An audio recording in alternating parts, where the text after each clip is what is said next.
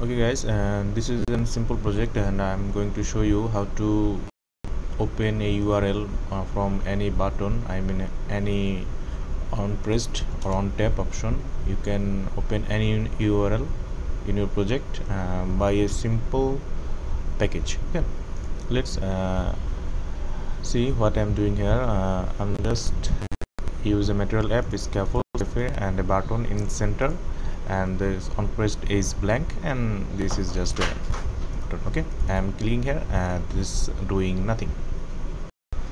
For the package, go to your browser, use search for this URL launcher, and this is the new version of the URL launcher is 6.1.11, and just it appeared in 10th May 2023. Okay, so installing, just copy the URL launcher and paste it in the dependencies. Go to the pub/yaml and go to the dependencies of section, paste here, it so for a few minutes. Okay, our package import is done.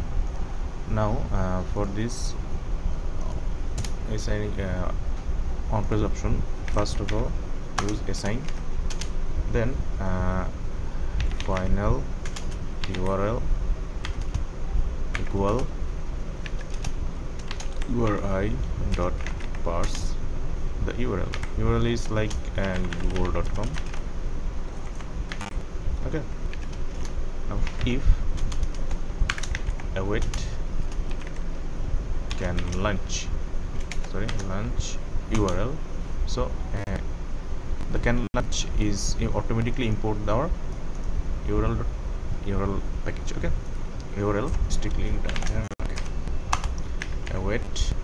Now in the if await launch URL, just our work is done.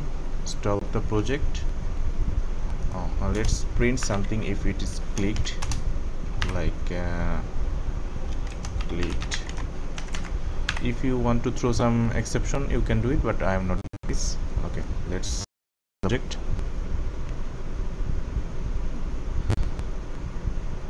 Our project is restart. Okay, now click the for google.com is see what is the okay, now this will work for some Android version update. There is an solve for this, like go to the option, see here you can find for the scan range URL as queries for the Android 11 or is higher. It requires this text in the Android manifest option, so copy the text. Before copying text, look, this is the for SMS, this is for tail, so we are using the URL, so we have to use HTTP or HTTPS. Okay, so go to the project, Android, then go app, then go search, then go main. Here is the Android manifest. Before the application, I paste the queries, but rather than SMS or tail, we are using URL, so we need to use HTTP URL or HTTPS. Okay, we add this. Now stop the project and restart the project. Now let's see what happening. And the google.com I use no HTTP or HTTPS, so basically it will not work also.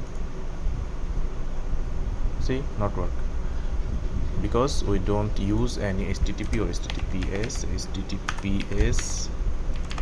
See, reload. Now go. Okay, so for Android version less than 10, you don't need this line in the Android manifest, but for the Android 11 or higher, you have to use must these queries. So if you use it for call, but call or SMS, I mean tail or SMS, you have to copy the same line. As you see, there is same line, just use tail, use SMS. So that's all. So how you search. So you can browse here and see, and the app, it's like a web browser. You can open any link here. Thank you.